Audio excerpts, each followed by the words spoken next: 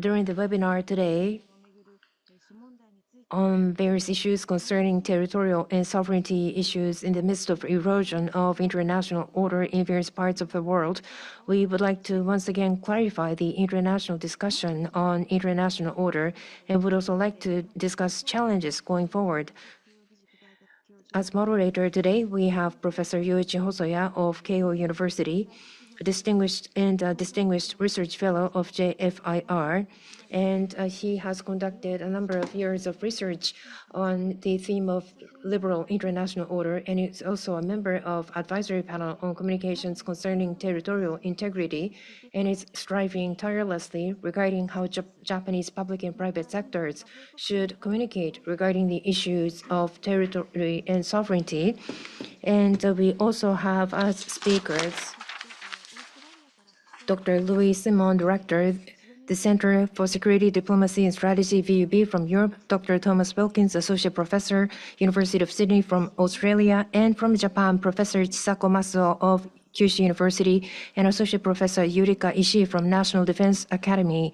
I look forward to fruitful discussions today, and I look forward to the presentations by all of the speakers. I have the honor of serving as the moderator.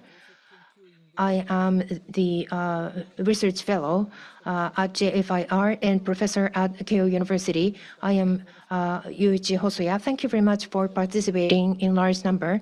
There will be simultaneous interpretation. I would like to continue to moderate in Japanese. The title is Challenges to Territorial Integrity in the Liberal International Order, a Japanese Response.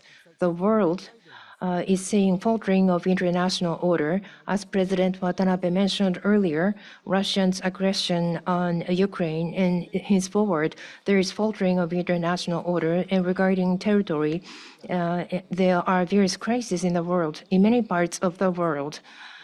We would like to address these challenges from the perspectives of Japan, Australia, and Europe. Worldwide, what can be done about international order, which is now being undermined? First, I would like to invite Professor Chisako Matsuo of Kyushu University to give a 10-minute speech. Thank you very much, Hosoya Sensei, for your kind introduction. I am connecting from Canberra, Australia, from a hotel. It looks like my connection isn't perfect, so I hope it wouldn't cause any problem, but and I would do my best, but please allow me if it does. So let me share my slides now. Okay, so I will start. Since I was asked to discuss territorial and maritime issues from the Japanese perspective, I would like to start from the issue surrounding the Senkaku Islands. Even though, comparing to 10 years ago, the islands, those islands are not making a lot of international news, but it doesn't mean that the pressure Japan receives from China is decreasing. Actually, it's on the opposite. Since the spring in 2020, it is noteworthy that the Chinese Coast Guard vessels started to chase Japanese fishing vessels that enter into the territorial seas of Senkaku Islands for fishing operation. And nowadays, there's most Japanese vessels are too afraid to do their operations. So the number of Japanese vessels that go for operation is rapidly decreasing. And at the same time, I realized that the Chinese diplomats started to mention in many occasions that Japan is challenging China's peaceful administration over the islands. So they're kind of flipping the facts surrounding the islands because Japan has been occupying the islands since 1895. And China only started to claim the Senkaku Islands in 1971 in December. So it was very clear that China is challenging the Japanese effective governance that lasted more than a decade, but China kind of flipped the facts around the island issues. And in last 3 years or so, I also realized that less Chinese fishing vessels are operating near the islands. Well, actually, China started to have new fishing reforms in 2017. So I think this change relates to the fishing reforms. And also probably in last 2 years or so, the Chinese Coast Guard vessels began using the AIS signals near the Senkaku Islands as if to demonstrate that they are there. And last month, warnings to the Japanese Self-Defense Force aircrafts that enter the level of their actions, and it became very, it became more, it became clear in 2020 in my eyes, and I was wondering why, the changes started then. And I think, well, this is my guess, but I think China's domestic administration system has already been initiated over the islands under the 14th five-year program beginning in 2021. So before this, China didn't have the administration system, the official administration system over the islands. I had been studying China's maritime, the ocean-related national programs, but the ones before the 14th five-year program didn't include the Senkaku Islands, even though the Chinese Coast Guard vessels had already started the new actions.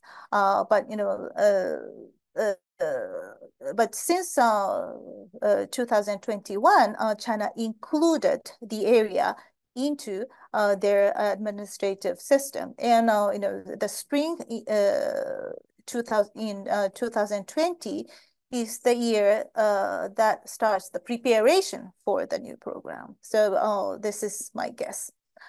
And in 2021, actually on the Chinese side, China integrated many geographical programs on national level programs and also local level programs into one called a Territorial and Spatial Program. So the previous maritime plans were also all absorbed into this new one. And this new one is coordinated by the Ministry of Natural Resources, which is a successor of Chinese State Oceanic Administration that used to oversee China's maritime programs. And under Xi Jinping's strong control and the military civil fusion, all the national programs, plans are designed and managed by the central leadership nowadays. And this new program, territorial and special program, it has been initiated to monitor the entire China's jurisdictional water. So it's a huge plan to oversee the entire 3 million square kilometers of water. And by constructing a ground monitoring network using satellite and IT technology, which can monitor not only the. So I think Chinese new actions are footed on the documents on this, and I don't think I have time to explain all of this. But the water near Senkaku Islands are probably categorized in the other use category in this new program. Well, there are several categories, but as I have mentioned, Chinese fishing vessels are not really coming into the territorial waters of Senkaku Islands nowadays. That means that area is not designated as fishing for the fishing operation in the Chinese system. So deleting that possibility, I think the military use or other use category probably fit the Senkaku Island area. And I think the South China Sea is one step beyond the East China Sea, as it was integrated into China's national planning system, 2011. And I think China has a similar plan, and also for many other neighboring nations. So it's been very difficult for us to think about how to deal with this, because if you don't do anything, China will continue to slice the salami. And if you stimulate them, China will make it an excuse and upgrade its behavior rapidly. We have experienced that in 2010 and 12. And recently, I think Taiwan has been experiencing the same in relation to the new incident happened near Kinmen Island. So for the moment, I know the Japanese government is trying their best not to provide China an excuse. So that's why they're just dispatching a lot of Coast Guard vessels to protect the Japanese fishing vessels. But it's been very difficult for them because China has been upgrading its pressure on Japan. Okay, and talking about this China's territorial and spatial program, what is the important is that China uses a new type of, I call a spatial infrastructure that connects two. So China is creating new type of serve a lot of many kinds of data, and it is also constructing a new what they call space-based broadband system. So nowadays they're also constructing the communication system. And well, of course, in terms of the satellite technology, China is a latecomer comparing to the United States or many other Western countries. But because China is a latecomer, China tries to make it in a more effective way. So now they're also thinking about creating a new type of industry out of this new integrated networks.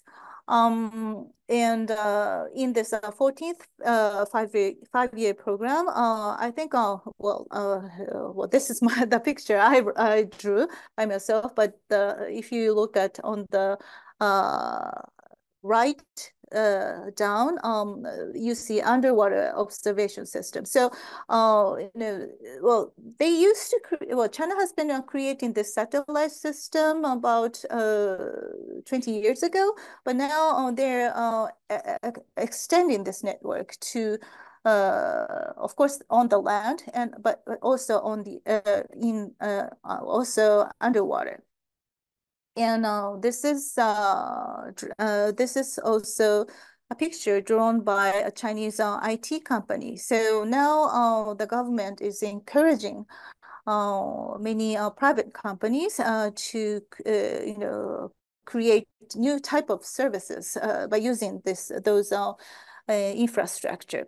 So China has started to create this type of system of course, to modernize its economy. But partial important reason was that China was very worried about how to create this maritime strong nation, and they wanted to control their jurisdictional water in a tight way. So that was a very important motivation at the beginning, but because this uses a satellite system, it actually, circulates the entire globe. If you think about this in your mind, I think what is happening in the South Pacific island countries is striking. China has been offering police cooperation to many developing countries. And South Pacific island countries are one of the, you know, probably the best targets for China. 2 years ago, China and the Solomon Islands signed a new security pact that includes police training, police cooperation between the two. And but if you think about Chinese type of police, they use a lot of IT technology. They are one of the most frequent users of Chinese Beidou system. And they also use a lot of Chinese surveillance technology. So by offering this type of police cooperation, China can actually establish those satellite base and bring the Solomon Islands into the China's technological found on to technology. China is now building 161 ground stations. And at the same time, this year, China has started to create the space-based broadband system. So clearly, they will be connected all together. And China is doing the same. China has been offering similar police cooperation to many developing countries all over the world. You can check Chinese MOFA homepage to see how many Chinese ambassadors and consulate generals are meeting many police chiefs in the world.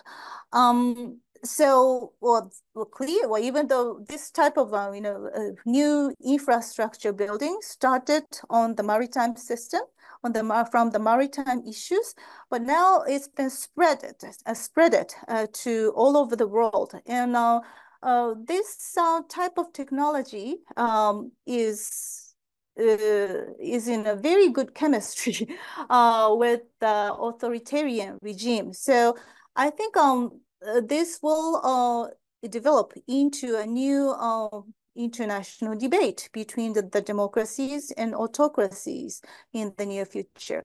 I'm very afraid of that. So I will stop here. Thank you so much for listening. Thank you, Professor Masuo. There were some connection problems, online connection problems, and there was also some mix-up with the interpretation sound. We apologize for the technical issues, and perhaps there was some internet connection issues, but we would like to catch up with that in the Q&A session. Next, I would like to call upon Dr. Luis Simon, Director, CSDS of VUB. Professor Luis Simon, please go ahead. Thank you. Good evening, good morning here in Brussels. And first of all, thanks to President Watanabe and the Japan Forum of International Relations for the invitation, and of course to my good friend Hosoya Sensei for the intro. It's a pleasure to be here. So I'm just going to offer a few thoughts on the link between the international order and territorial/geopolitical disputes. And I'm going to do that by zooming in on the relationship between the so-called regional and global levels of analysis in international relations. In the political science literature, there's a vibrant debate about the extent to which regions are subject to their own rules, actors, and dynamics, and are therefore relatively autonomous from broader global geopolitical dynamics and about the extent to which global geopolitical dynamics supersede or even determine regional outcomes. I would say personally that it's a little of both, and whether the global level projects more or less prominently onto the regional one depends primarily, in my view, on two things. A, the nature and intensity of global power competition, and second, the importance of different regions to global power, to dynamics of global power competition. So what I'm going to do in the next few minutes is try to connect global power competition, that sort of global level of analysis, to geopolitical and territorial disputes in three regions: the Indo-Pacific, the Euro-Atlantic, and the Middle East. The risk, of course, of such a broad brush approach is oversimplifying matters, because the global level of analysis cannot explain what's going on in these three regions. But I also feel that we cannot understand what's going on in either of these three regions without taking into account global dynamics and processes of global geopolitical competition. So on the global sort of picture, China is, and I think we've already seen a good example of this with the previous presentation. China is arguably the only country that can really pose a sustained and multidimensional challenge to the existing international order, and perhaps the U.S. power more concretely. This is not me speaking. This is U.S. national security language. Russia, of course, is very important for Europe and is the primary threat to Europe and to NATO, and it's also challenging US and allied interests globally, often in alignment with China. But when it comes to the global level of analysis, Russia is much more of a secondary player. The Indo-Pacific is, of course, the center of gravity of global power competition, politically, militarily, economically, technologically even. And as such, I would say that the fate of Europe is increasingly tied to a broader process of global power competition, whose center of gravity, as I was saying, lays outside of Europe. And Europeans are simply not used to that, because they have been at the center of global power dynamics for too long. And I think that sort of structural systemic change, if you will, compels Europeans to reflect more systematically about the various sort of, let's say, communicating vessels between the Indo-Pacific and the Euro-Atlantic. And let me just highlight briefly two of them, which I think are particularly important. One is the Sino-Russian alignment dynamic, let's call it. And the second one is has to do with U.S. geostrategic priorities. So it goes without saying that the Sino-Russian alignment is a highly complex animal. We all know their alignment is tight. We also know there's friction, and we're just trying to wrap our heads around the question of how much friction and how much it matters.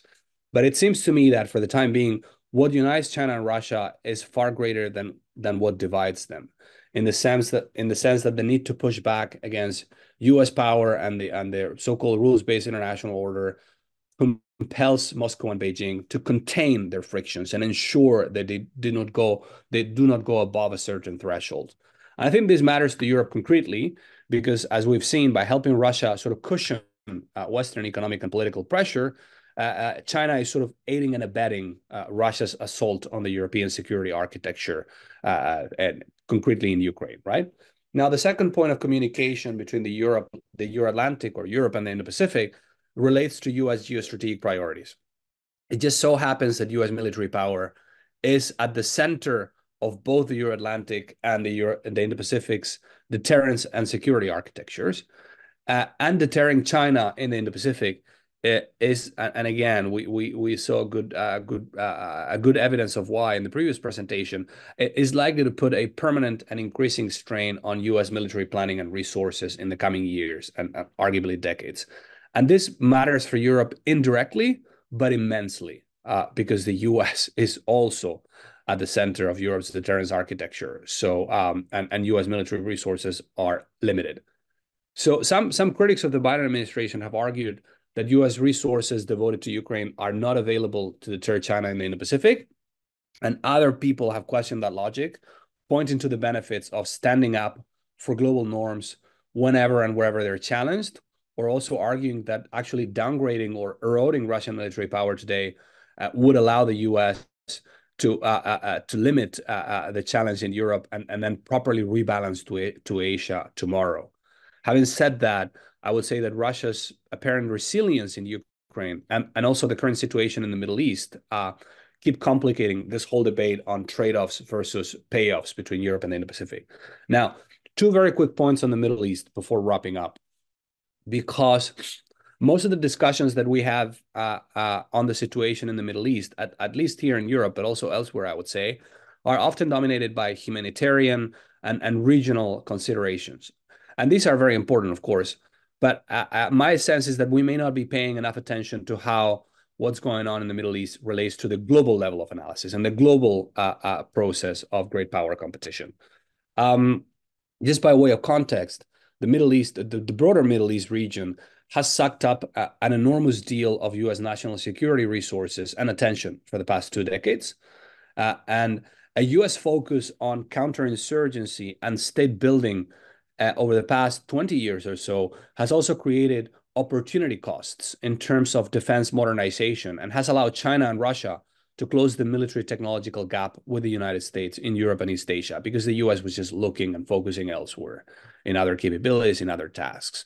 Now, aware of this problem, I would say that the United States has tried to reduce its engagement in the Middle East in recent years and rebalance its attention towards deterring great power revisionism in the Indo-Pacific and then to a lesser extent in the Euro-Atlantic.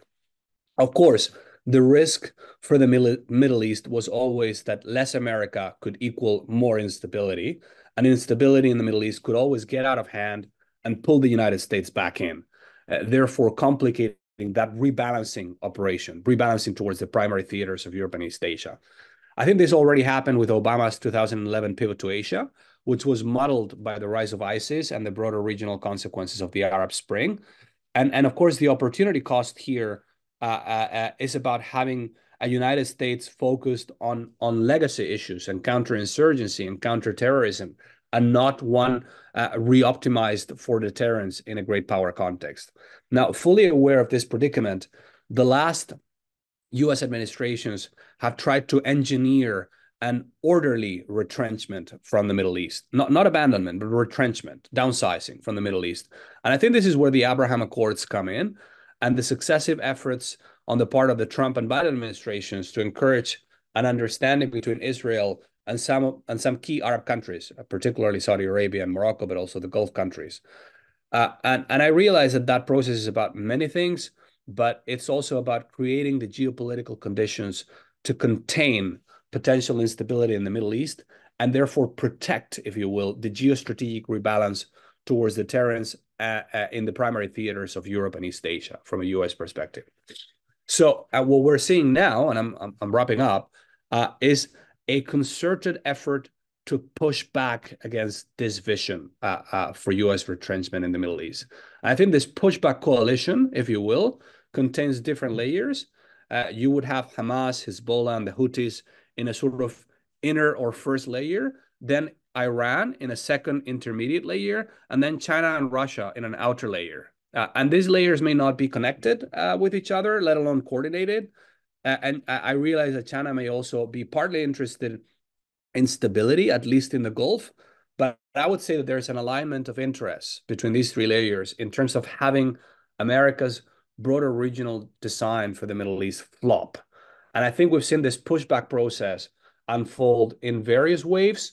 One notable instance was the China-engineered rapprochement between Iran and Saudi Arabia last year, and another more recent one where the Hamas-led attacks on Israel or the Houthi attacks in the Red Sea, which sort of threatened to pull U.S. attention back into the region, complicate the Arab-Israeli rapprochement, and therefore also eventually complicate the U.S. rebalancing towards deterrence in a great power context in the primary regions of Europe and the Indo-Pacific. I'll end there, and I look forward to the discussion. Thank you. Thank you very much, Dr. Louis-Simon. You talked about the ground global picture and the actions being taken in various regions in a very easy to understand manner. Thank you very much. I now would like to call upon Dr. Yurika Ishii, Associate Professor of the National Defense Academy from the perspective of international law. Please go ahead. Thank you very much for this opportunity to speak. I would like to share my slides with you. Thank you very much. As introduced from the international law perspective, I would like to refer to a few points. First of all, when we talk about the challenges against liberal international order, there are several roles that international law can play, especially be it Ukraine war or China's behavior in South China Sea. There is exercising of force in various regions. So against exercising of force, the focus tends to be placed on exercising of force. But I would like to take a step back. And in a certain domain or area, what is the basis of allowing states to take action? That will be my focus. The key would be a title, territorial and maritime titles. As is known, in the South and East China Seas, both titles, territorial title and maritime title, for either titles, conflict has erupted, and that has become one cause. And as mentioned by Professor Masuo, China in the maritime area is conducting activities that leads to destabilization. This is a classic theory, but I would like to apply that to the contemporary scene. First of all, on territorial title, there could be people who are not experts in international law, so I will mention this. Regarding a region, in order to exercise sovereign rights, territorial title must be secured. And territorial title is the establishment of a territorial sovereignty by a state for land area, and it is a fact that becomes the basis of such a title. There could be several forms. If one form or condition is fulfilled, such territory title could be granted, like terra nullius occupation, cession, or accretion. There could be the acquisition of territorial title through these forms. But in that case, in many cases, such form may not solve these conflicts. So if there is indication of peaceful and effective sovereignty, in some cases title is granted. And there are various precedents that has led to accumulation of criteria. This is a very complicated area, but to a certain extent, criteria has been accumulated in this area.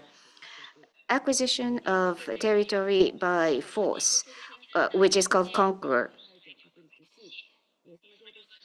and permanent execution of the control of territory. After exercising of force was banned by the UN Charter, such form of title has never been admitted.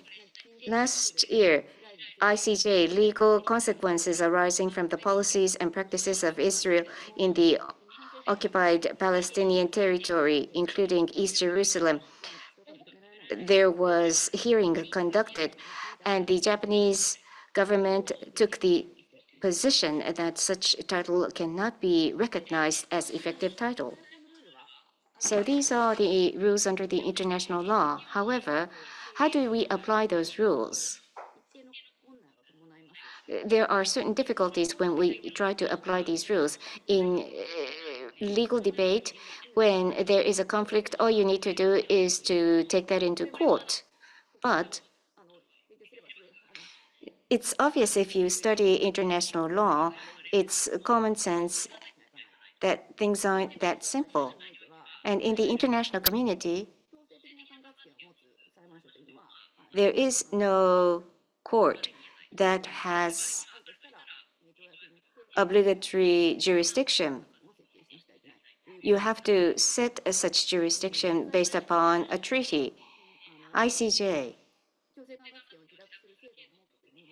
does have a system to be trusted jurisdiction, but it's only Cambodia and Japan amongst East Asian countries, and UNCLOS.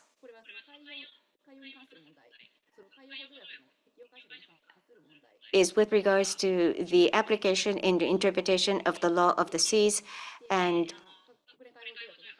obligatory rights of conflict is indicated. So if there is a conflict, some kind of court will be trusted that conflict under UNCLOS. And in that case,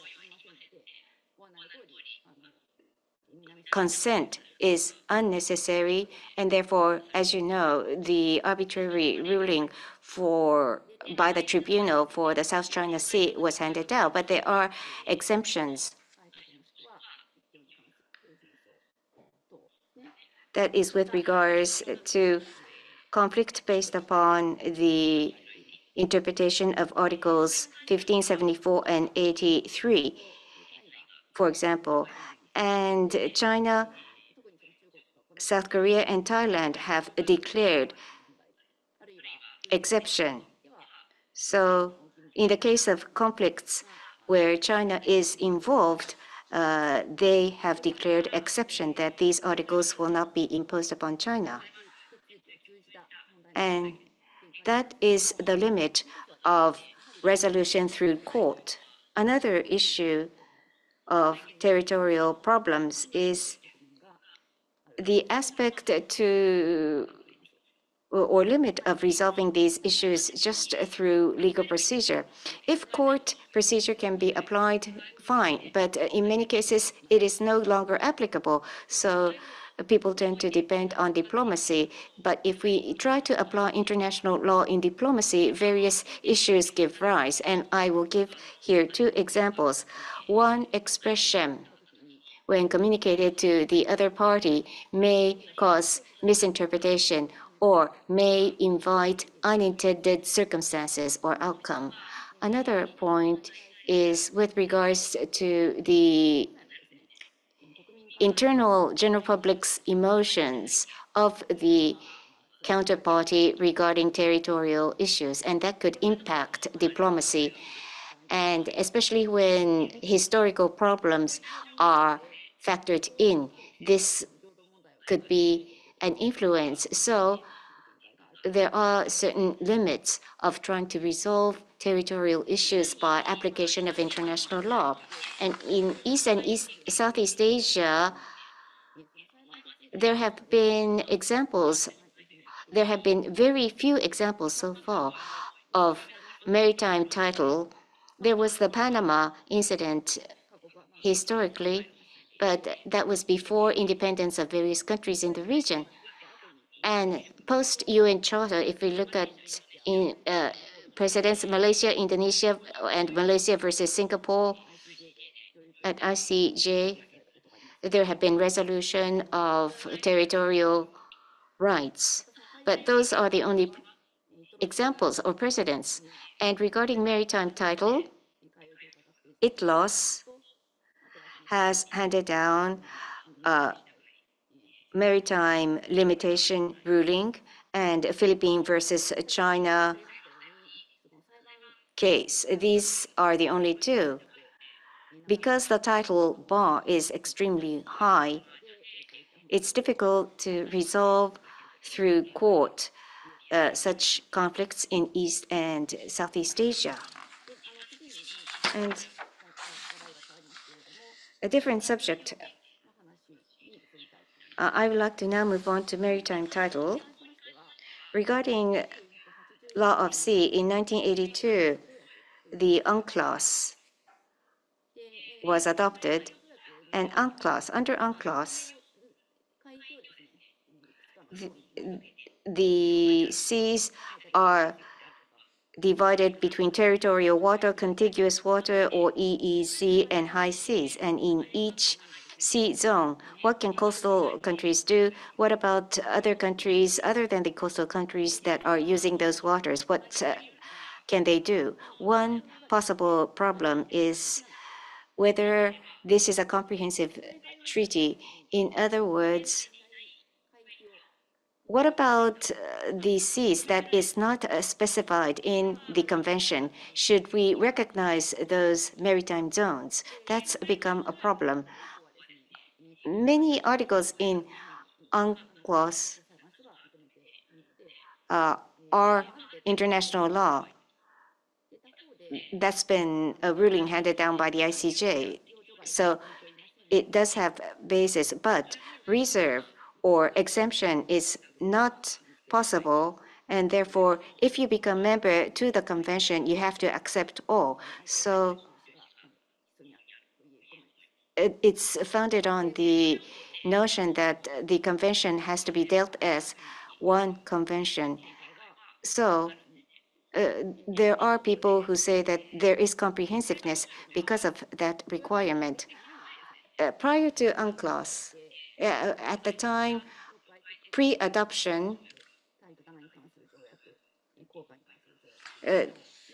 there used to be Convention over Territorial Seas, Contiguous Waters, EEC, and high waters, and UNCLOS came about to integrate these different maritime zones and come up with new maritime zones.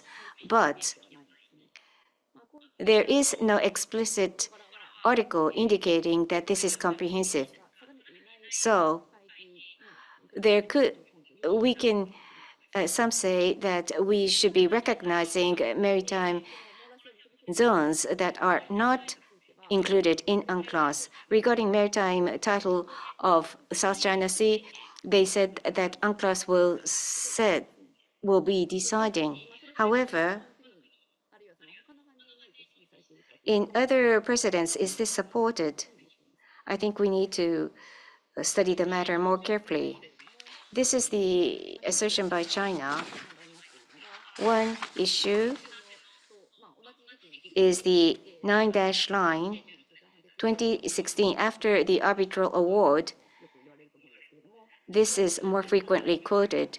In other words, mid-ocean archipelago concept. Archipelago concept. The Philippines, the Indonesia are archipelagos, and historically and socially, they have been accepted as one state. And so there could be a delimitation. But unlike these archipelago, there's mainland China, and there are islands nearby. And in this case, this concept cannot be applied, which is obvious. China is asserting that, as indicated here, in Spratly Islands, delimitation and demarcation can be drawn, and title should be granted in the zone within the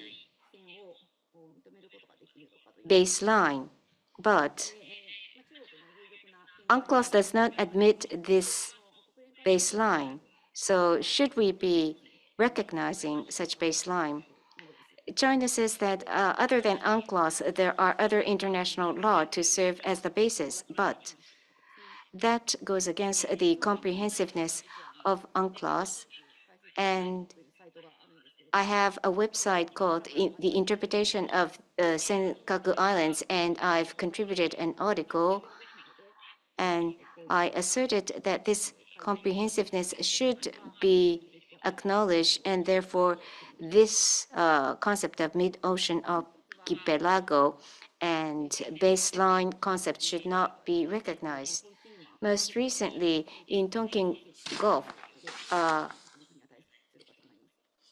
linear baseline was drawn. Regarding Tonkin Bay, I'm not able to show a map, but it's between Vietnam and China, and there is the demarcation treaty.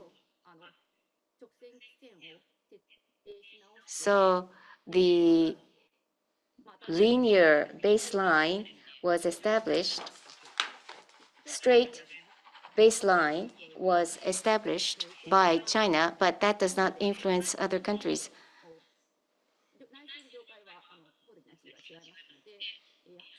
But the inner waters demarcation is different. But these are some of the actions taken.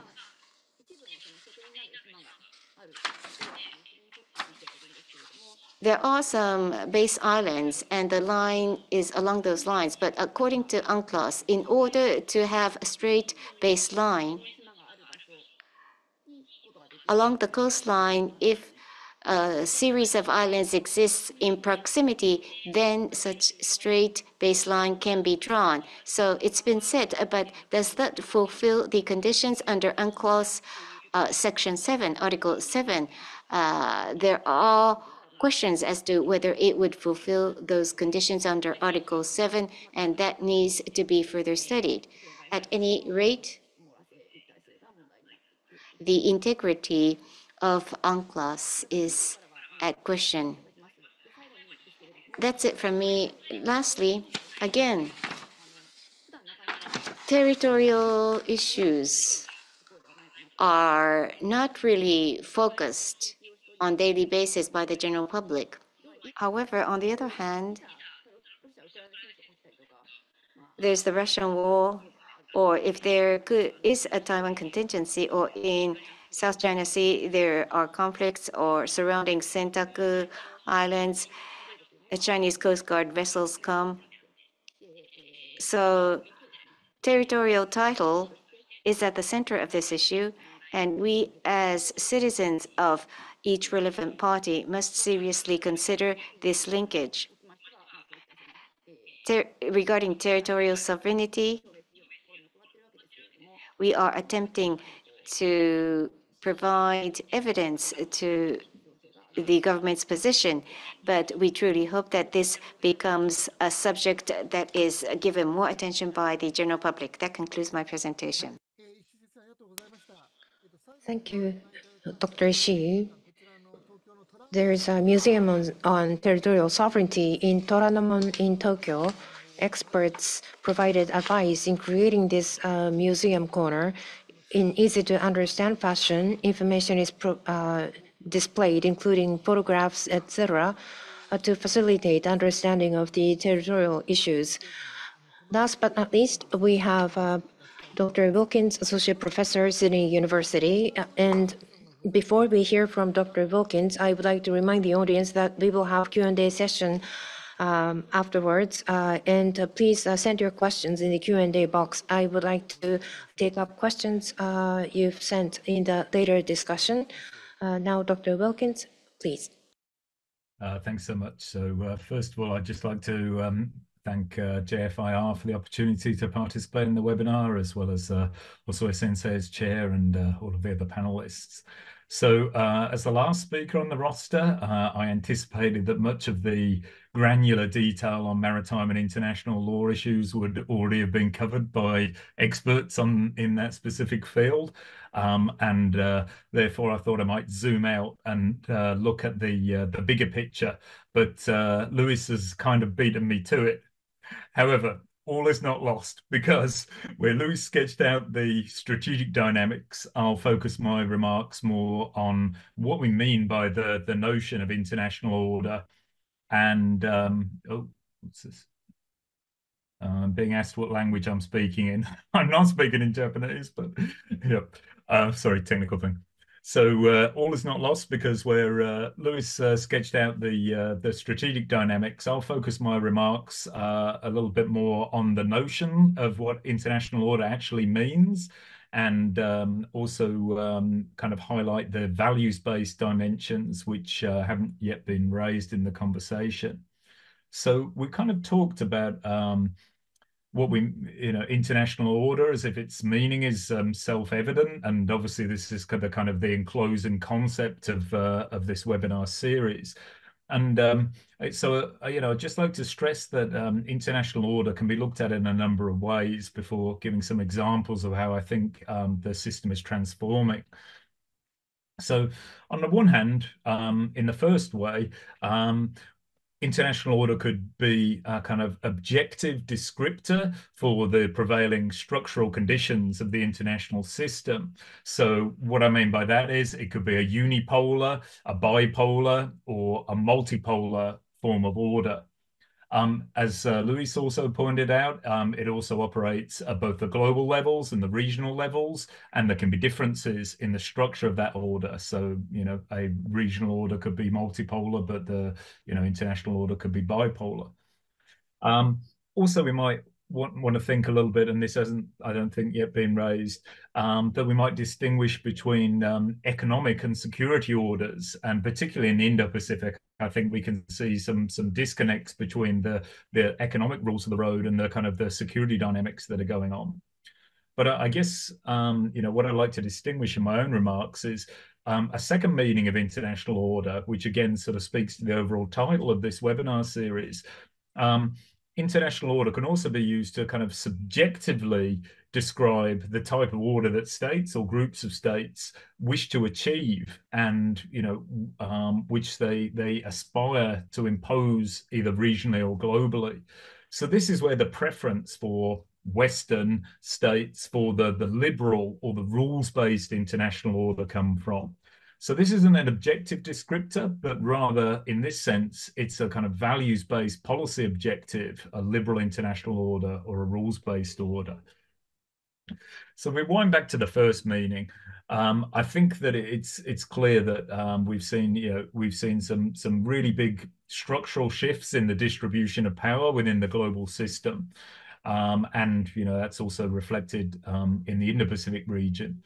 So the rise of major powers like China, India, and at one time or another Brazil, alongside middle powers that are taking on more agency. So traditional ones like Australia, possibly Canada now, and emergent middle powers such as Turkey or Indonesia are reshaping polarity. Another thing we need to bear in mind is the increasing appetite for the so-called global south, whether these be major, middle, or minor states, to shape the international order and get their voices heard, especially in the sort of the institutional architecture, both globally and regionally. So where Western dominance, and by Western I also include, East Asian democracies, Japan and Australasia and so forth as well. They're not exclusively Euro-Atlantic. Where previously we had dominance of the global system based upon our economic and military supremacy. This is really coming to an end now, and the old order, what we enshrined in the liberal international order, is kind of being undermined by revisionist or reformist powers. So this takes us to the second meaning, which kind of concerns, what will a new or reformed order look like? We can't go back to the 1990s and US unipolarity. Those days have gone. So what's the new order going to look like? Well, obviously the Western powers, the Euro-Atlantic and East Asian democracies in Australasia, we have a clear preference for the maintenance of this liberal international order. And this is where the values come in, because although the liberal international order clearly served our strategic interests, it was also based upon universal values such as freedom, democracy, human rights, open markets, and international law. And this was very successful, for several decades in bringing about peace and prosperity, both to the powers that espoused it and around the world. We thought this was a global export, until recent years. So, we sort of thought this is self-evident that this is a global good, even if it was partly our interests as well as our values that it was based upon. And it was backed upon Western military and economic primacy, especially the period of unipolarity, US unipolarity at the end of the Cold War. But because this liberal international order locked in Western values and Western material dominance into the system, for example, think of institutions like the IMF and the World Bank, it's only a matter of time until these dissatisfied powers, both great and small, would challenge this order. And that's what we've really seen over the last decade or so. So as other centers of power have risen, this order is no longer tenable. We just don't have the supremacy in the economic or the military dimension or even the appeal of our values now to uphold this. So we've got these revisionist powers that are kind of teaming up with discontents in the global south that are very resentful of the Western hubris that was espoused in the liberal international order, and they're keen for alternatives to being excluded or marginalized from Western-led government structures. Now, at the same time, China and other rising powers, they did benefit from the economic liberalism of the liberal international order, but they're never subscribers to the value side of it. And I think this is really where the sort of the sticking point comes.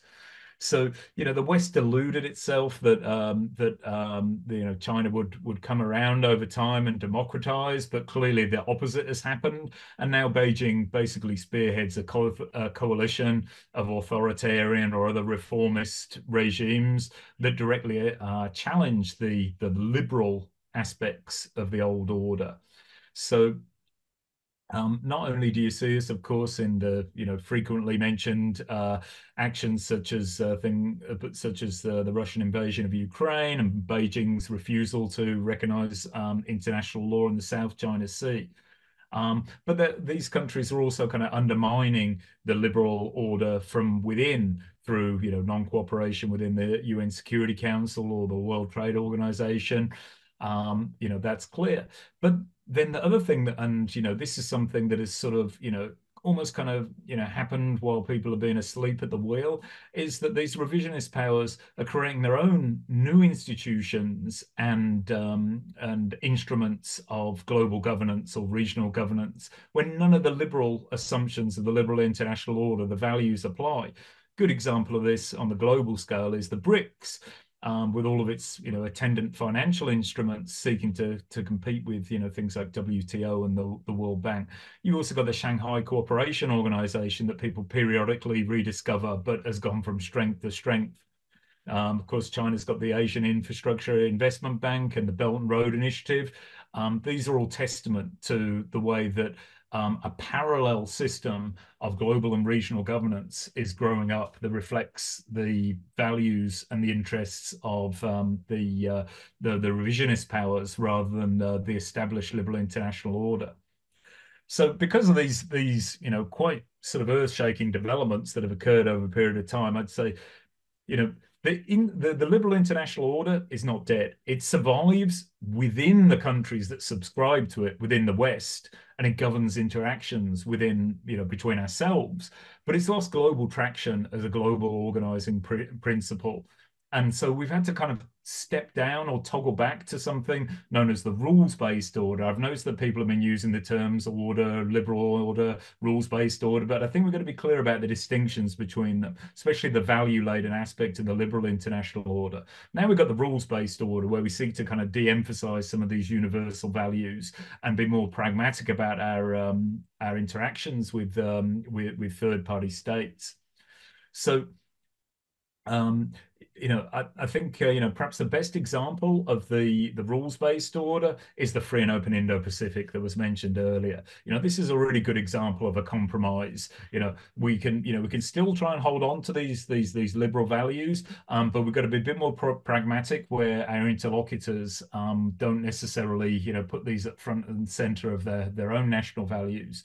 I mean, the good thing about the FOIP is it covers free and open democratic principles. It puts emphasis on economic prosperity, which is kind of a lowest common denominator, and connectivity, economic connectivity, and a stable and peaceful security environment.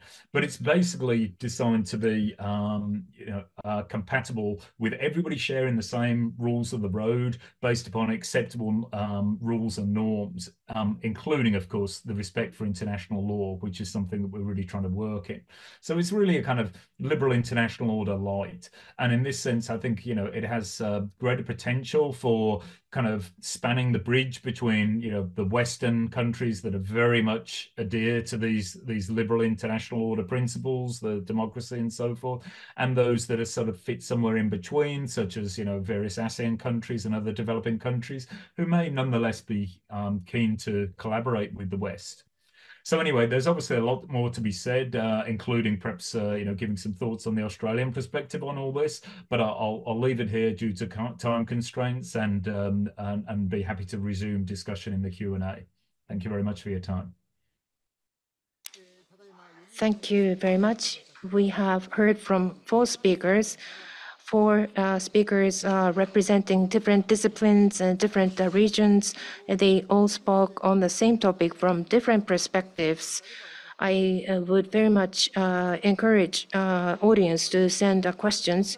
In the meantime, I would like to pose a question to all of the speakers.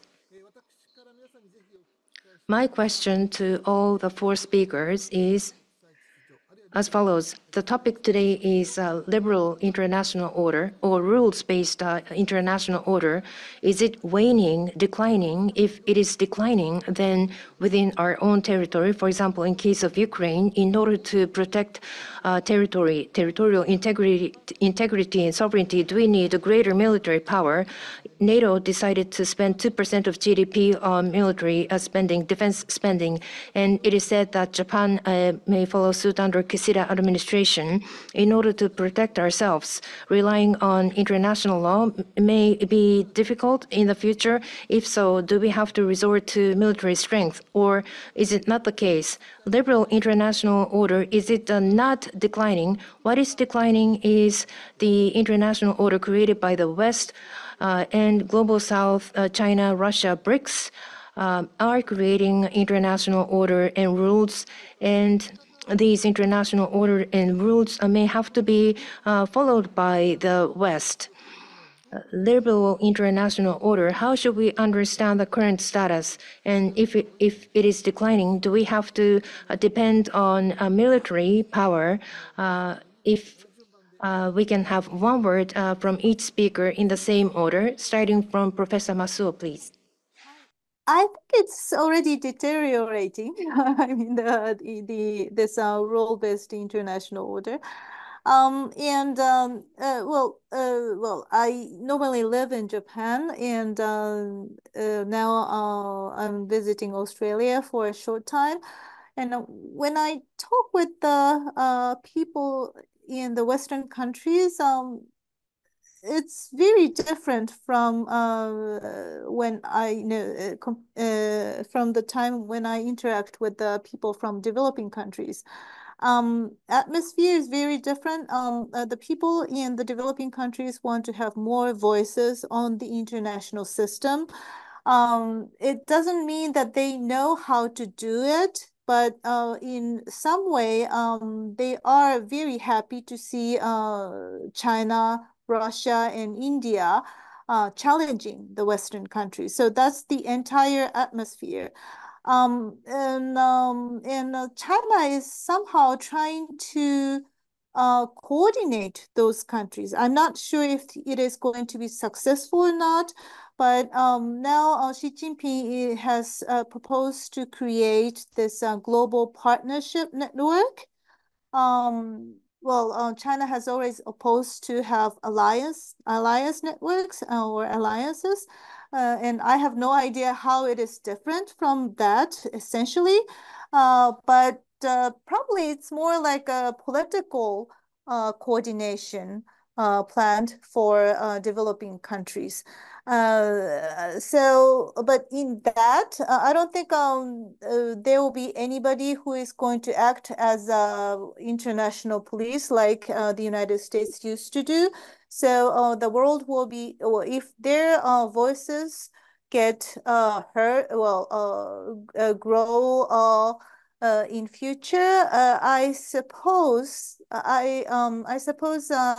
the global society will be more self-reliant. The countries would not help each other as they did before. So that's my expectation. Thank you very much. Thank you very much, Professor Masuda. I think, Masuo Sensei, this is a question addressed to you. China and Russia, do they intend to make rules? And that would affect the vision of international order. If they engage in rulemaking, that means that they would also be bound by the rules they make. But in this case, I think we can think about just China. Do they want to make rules that would replace Western rules, rules made by the Western countries, or do they want to change status quo, not be bound by rules, but more freely and discretionally? I don't think they have a clear vision on the international order in future. But for the moment, there are more, how should I say, unsatisfied about the existing international order. So their goal is to break it down. And on the surface, they always say that, non-interference in the international system is more important. But that doesn't really solve the existing international problems. But since their dissatisfaction against the Western-centered international order is so strong, there are so many countries who are supporting the Chinese or Russian visions. That's why the BRICS is expanding and the Shanghai Cooperation Organization is expanding. And I think there will be the time in the future that those countries will recognize that they still need to do something to deal with the existing international order in order to for the countries to for more countries to survive in this system. Otherwise, people will just claim what they want, and that doesn't, the countries will hit on a deadlock. But that time hasn't come the time hasn't really come yet. And I think it'll take probably around 10 or 1 or 2 decades for those countries to recognize that need. Thank you. Thank you very much. Then, Dr. Louis Simon, could you address the same question? To protect the territorial integrity and sovereignty, do we have to resort more to defense powers? Is rules-based international order waning? Yeah, no, thanks. I think I would say yes. I mean, the short answer would be yes. I mean, but this is nothing new in the sense that I would say that the international order has always rested and continues to rest on power and ultimately on military power. And I would argue that what we call a liberal, rules-based, open international order is first and foremost a US-led order, which is by far the order's most important attribute. US-led, I would say that makes for a more accurate description than simply American, because the order is owned, but is led, but is not owned by the United States, or at least not fully, in the sense that US allies, particularly in East Asia and Europe, are co-tenants, if you will, and the order sustainability requires their participation. So to go back to the military point, I would actually highlight that what I call the hardware of the order and the geostrategic trinity, if you will, on which the order rests, which is US and allied command of the high seas and the other global commons, particularly airspace, outer space, and cyberspace, and that's ultimately military command, which is something that China is partly trying to challenge, and to a lesser extent Russia, and then the preservation of a favorable balance of power in East Asia, and the preservation of a favorable balance of power in Europe. And these two regions are particularly important systemically because they harbor the demographic, industrial, technological, and military potential for any country that controls them to pose a systemic challenge to international order.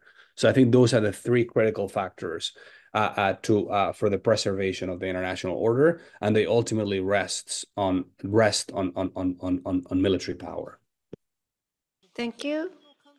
Same question I asked to Professor Ishii from international law perspective. Please go ahead. Thank you.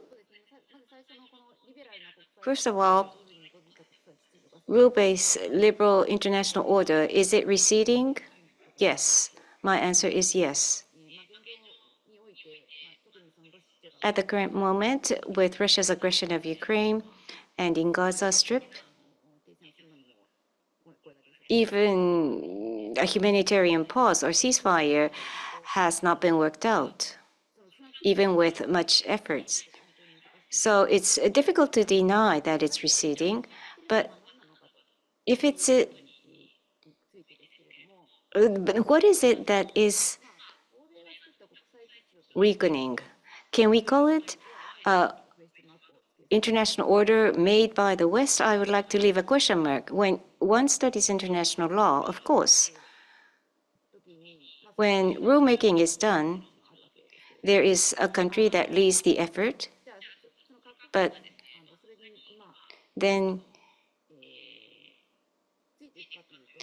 do all the countries follow that lead country? Each country has its own circumstances, and depending on the regional characteristics, the posture of each country would differ. So it would not necessarily the case that international rules-based order is receding because the West is becoming weaker. I don't think that was implied in the question, but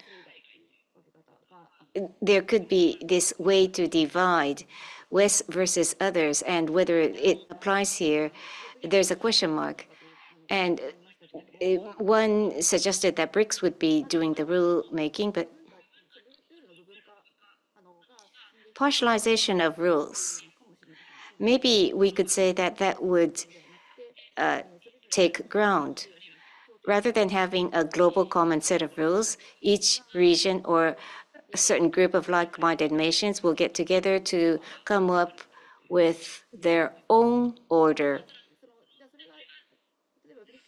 Then, if BRICS or the Global South will be the center of gravity, it's not going to be so simple to expect that that would happen. And there was a comment that China and Russia may make the rules, and regarding individual rules, there are independent individual rules that one finds it hard to say that it's aligned with international law. But looking at the maritime aggression by China, partially what they are doing does comply with international law. For example, East China Sea, continental shelf development, or in South China Sea, for control in South China Sea, they went too far in identifying the 9-dash line, but there are some activities engaged by China that do comply with international law. And I would respond with, yes, the effective control over territory is the basis of order. So even if the order is based on rules, effective control is the major prerequisite. So the answer is yes. Thank you. Thank you very much. And Dr. Wilkins, same question to you, please. Thank you, Hosoi Sensei. Well, two responses to that big question. I think the first thing is that the supporters of the liberal international order, or the Western powers in general, they simply can't ignore the challenges that are posed to hollowing out that order or disrupting it by revisionist powers, nor on the other track, the kind of duplication or the supplementation of international and regional governance structures by their own brand of kind of generated structures like BRICS and BRI and so forth. So we've got to decide really whether or not we accept those, whether we find some way to accommodate and cooperate with those, or whether we oppose those parallel governance structures, be they international or regional. And I would agree with Masui Sensei that at this stage, those countries are quite content to sort of act in the shadow of the overarching order with these supplementary forms of international governance. They really don't have the capacity to displace the current international order, but really, that might change over time. As was mentioned, I don't think they really have a clear idea or a uniting kind of principle behind which they can get back and displace the international order. So I think it's still got some life in it. The second thing we can do is get creative. Now, I already mentioned the free and open Indo-Pacific, and I think that's an excellent way of adapting the liberal international order that's very freighted with values and other kind of ideological baggage to the prevailing circumstances. So the FOIP is a good example of how we might adapt, and we might sort of fill the space in between the declining liberal international order and the as yet emerging alternative revisionist order. Second thing we can do is really invest in minilateral forms of cooperation, which are, again, are a form of adaptation that we find, these very large pan-regional security dialogue forums to be unwieldy, lacking in consensus and ineffective. So we get in smaller groups of like-minded kind of democratic or Western orientated countries to to enhance and strengthen the rules-based order. So the Quad, AUKUS, the trilateral strategic dialogue between Australia and Japan are all good examples of that, and we see many, many more. So keep your eye on minilaterals in terms of being another response to this this challenge. And then, last, I would just echo what Luis said. I also mentioned that, in order to project your values, to project your governance structures, it needs to be backed by material power. And so it kind of reminds me of, what we should do in terms of how we approach the whole problem of international order and regional governance and so forth. Reminds me of the former president Theodore Roosevelt when he talked about, he said, talk softly, but carry a big stick. So I think we need to talk softly in terms of things like rules-based order and these kind of things. We have to be attractive. We have to be persuasive in winning over other countries. But then to deter, challengers and revisionist powers from violating the principles of the order that we want to project, then we need to be much better prepared in terms of kind of deterrence and responsive capabilities. And then I'll just add one more point, actually, which actually just connects with one of the questions that has appeared. I think another challenge is not just the challenge from outside by revisionist countries, by external powers, but I think there's challenges to the liberal or rules-based international order that we still stick to from within our societies. I mean, if we look at the kind of internal disarray that we have, both at the political and societal levels at the West, this is weakening our resolve to uphold the international order, and it's also creating tremendous opportunities for challenger states to spread misinformation, disinformation, and to fuel all of this dissension that we have within the West. So we also need to think about getting our own house in order before we can go out to the world and say, look, trust us, we've got the right method, or we've got an attractive model of international order for you, and we want you to be part of it. So that's something to think about as well. Thank you very much, Dr. Wilkins. Several questions have been submitted, but we have very little time left. So there's an anonymous participant who has submitted a question. And it's a question probably difficult for Japanese participants to answer. So I ask Dr. Louis Simon and Dr. Thomas Wilkins to respond. Right now, China in the Senkaku Islands are taking the salami slicing tactics, as mentioned by Professor Masuo. And step by step, although attention is not being paid, right now they're trying to achieve a change of status quo. And to counterbalance that, what about permanent presence around the Senkaku Islands by Japan and US? So it could be the Japan Coast Guard or some kind of military presence. But in order to prevent China's attempt to change status quo, can't Japan and US intervene more actively? There is no permanent presence around the Senkaku Islands. What about US-Japan permanent presence? Will that lead to de-escalation or escalation? And can that deter attempt to change status quo?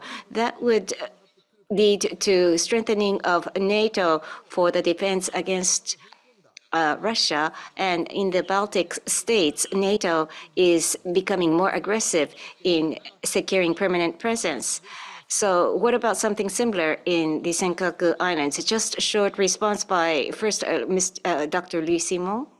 Thank you for that. I'm not sure I got the full story because I was a bit confused. I think it's a question that it's very nuanced, and I'm not sure I got the translation right. It is the point, because there was a point about Japan and the US being more forward leaning in the Senkaku Islands to see if that deters China from expanding its presence there. And there was a link to NATO being overreaching in Actually, the the link to Baltic. NATO is my own question, so it is not written in the question. I Okay. my analogy to the question, which can be applied to European theater, but maybe focusing on just I like you to focus just on the question of the Senkaku Islands. How to On the defend it. Senkaku. So basically, the question is whether it makes sense for Japan and the US to have a more forward defense or forward deterrent strategy in the Senkaku Islands to deter China, right? Yeah. Yeah, I would think so. Yeah, if you're looking for a short answer, I guess, yeah. Okay, so I switch to Thomas. How would you think about this question? Difficult question. Oh, that is a tricky one. Essentially, I think what the questioner is alluding to is kind of creating a tripwire. You know, that this is just a small thing, but then it trips, you know, a large response, and of course that raises some really, really uncomfortable questions about escalation. So you know, it's almost impossible to answer. I mean, the other thing is, I mean, it's difficult to expect. I mean, when you talk about permanent presence, does that mean permanent naval presence, which, you know, naval presence is never exactly permanent, or does that mean stationing you know, military assets on the Senkaku Islands themselves? I mean, that would change the nature of the question. But what I would say, sort of in a more general I mean, that's very, very kind of hypothetical and very, very difficult to answer. But what I would say more in a more general sense is that one of the things, and you know, this has come out in all of the presentations, one of the things that we find ourselves as kind of, you know, US allies / Western powers, you know, part of this kind of side of the equation, you know, Australia too, is that we tend to be very reactive to China's, you know, hybrid tactics, salami slicing tactics, and all these kind of things. That we're always reacting, and that always puts us at a disadvantage, being the, you know, being the reactor. And you know, we might want to consider about being more proactive. So rather than sort of just, you know, exposing what China's done or something, you know, we might want to do, you know, take, you know, more kind of like, you know, deniable but more proactive countermeasures. Well, you know, okay, if you do A, we're going to do B in response. We're not just going to respond to A. So, you know, it might be time to up our game a little bit and be, you know, forward leaning in the sense that we don't just, you know, sort of passively respond to these things and say, oh, they're bad and everything, but it doesn't really deter, but rather say, you know, well, we're going to trade like for like. So you do, you know, an action here and you'll see, you know, a counter reaction somewhere else perhaps, and that might be a little bit more of a forward leaning and perhaps a robust response than what we've been doing so far, which is just simply responding to everything China does, which of course cedes the initiative to them. Thank you very much, Dr. Thomas Wilkins. We've run out of time, and if we had had time, I would have wanted to ask the same question to Professor Masuo and Professor Ishii, but 2 days ago we did an informal meeting, and to Professor Ishii and to Professor Matsuo, I asked you for your quite candid views, but this was the first session for Professor Louis Simon and Dr. Thomas Wilkins because they didn't participate in the informal session. So I asked those additional questions. If you have final words, Professor Masuo and Professor Ishii, you can have a say, but we've already gone overboard the time, and these were very nuanced, sensitive issue, and using both Japanese and English languages, it was quite difficult to explain all the detailed nuances. But against these complicated issues, we are of the mission to be sensitive.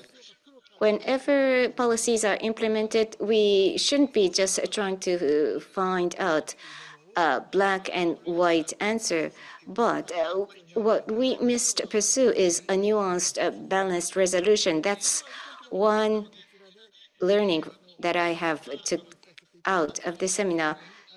So I would like to finish here. And President Watanabe, please go ahead. Professor Hosoya and all of the speakers, thank you very much for your contribution over 2 days. And I would also like to thank the audience for participation. Thank you very much. With that, we would like to conclude JFIR webinar. Thank you very much.